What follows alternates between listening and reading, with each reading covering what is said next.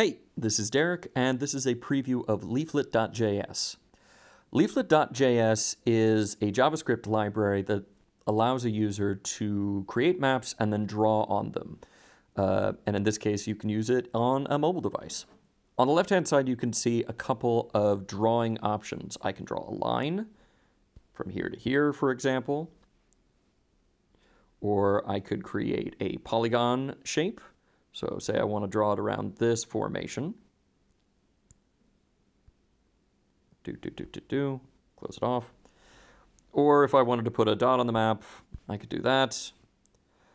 The other thing I wanted to show is the menu interface. So right now we have a lot of real estate dedicated to the map, and there's this green bar on the right-hand side. If I click on the green bar, it pulls over and gives us a little bit of real estate to work with on this side and a kind of a tabbed interface. So the way that Nat Geo has used Leaflet has been to create a menu with tabs. So there's a legend here. You can add data layers here, mess around with base maps here, and switch around the base maps or view data.